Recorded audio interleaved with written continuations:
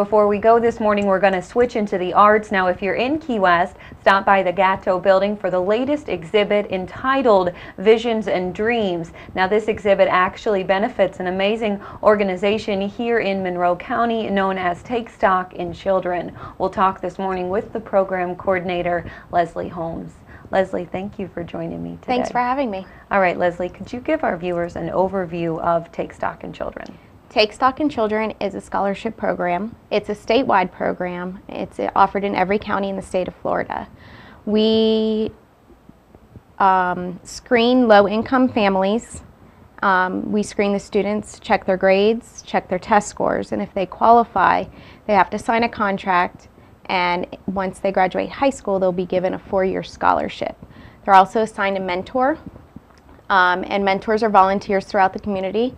So it's a two-pronged system. You know, we provide scholarship and mentors, and at the end they get hope.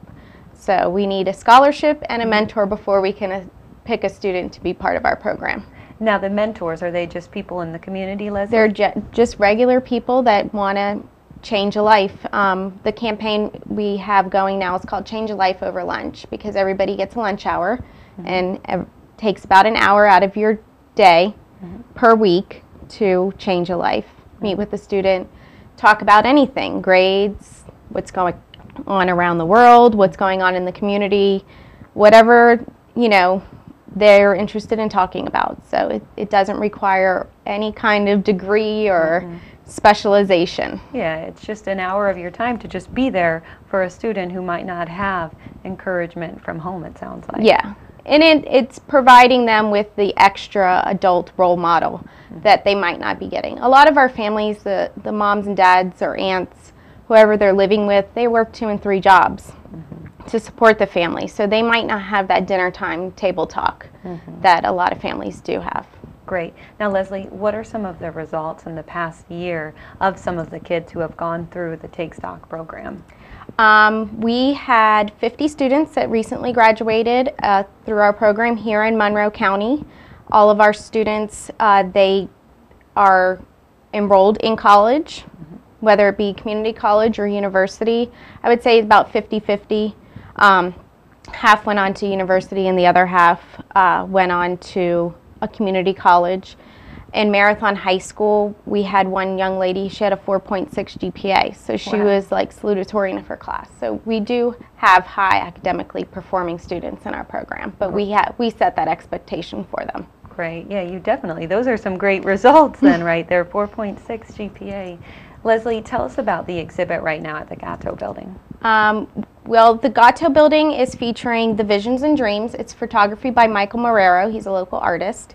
And Michael and I worked together, and we literally drove up and down the Keys taking pictures of current students and former students that have already graduated, that are in college, and some are even working. For example, we have Christina Bellotti featured in the art exhibit, and she's a teacher at Marathon High School. So she is one of our success stories. She was in the first graduating class of Take Stock in Children, and she is currently working on her doctorate degree in education. So good for her. Good yes. For her. So these are just different faces of past Take Stock and current. Okay, past and current. Great. And this exhibit will be up for the rest of the month, Leslie, and into September?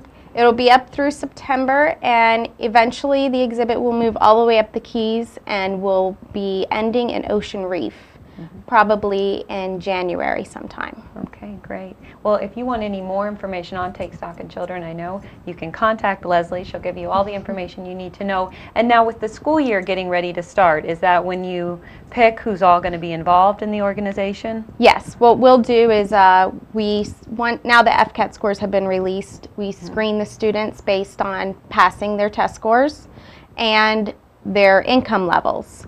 And then we turn those names over to the schools.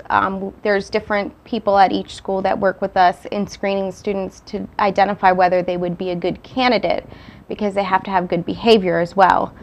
And then we will start offering out applications, and we'll review applications and proper income guidelines, and then we'll do a contract signing with them probably in October. Great. And of course, you need the mentor, so if anyone's interested in mentoring, just contact Leslie. Leslie, thank you for being on this morning, and I look forward to talking with some of the past clients of Take Stock in Children. Thank you for having me.